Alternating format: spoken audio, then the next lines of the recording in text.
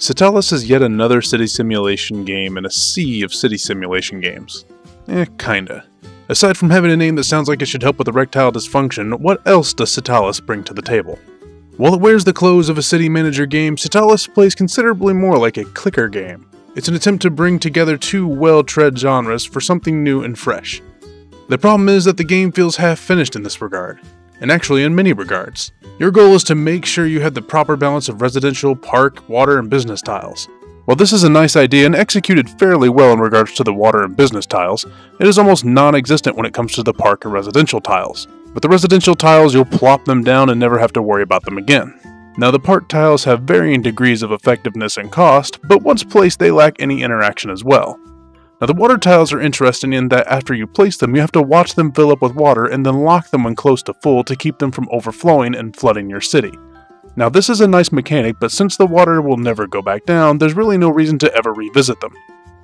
Now, if they slowly drain and you had to revisit them to fill them back up from time to time, that might make for a more engaging experience, but sadly, once you've locked them, there's no real reason to ever select them again.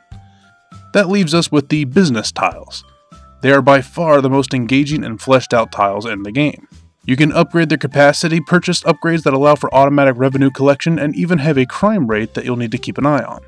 If only all the other tiles in the game featured the same level of complexity, the game could actually be considered somewhat more engaging and deep. If they did offer that level of complexity for all of the tiles, we would run into another difficulty with the game's design: the actual difficulty. Every in-game day you're tasked with making a payment on a $10 million loan, with the payments getting bigger and bigger each day.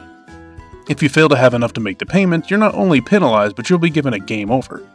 Now, the game does offer an autosave feature which allows you to go back to the start of the day, but this honestly doesn't help very much considering that each in-game day is maybe a minute of real-world time.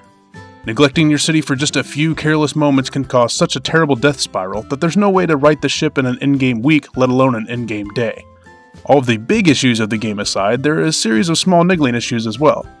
Opening the menu doesn't actually pause the game, you'll actually have to select the options menu from there. There's no way to remove tiles in the event that you want to replace one.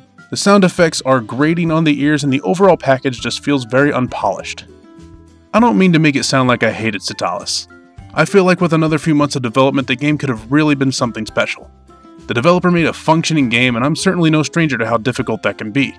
And for all that, he certainly wins some points. In a few months though, I'll forget having ever played Citalis.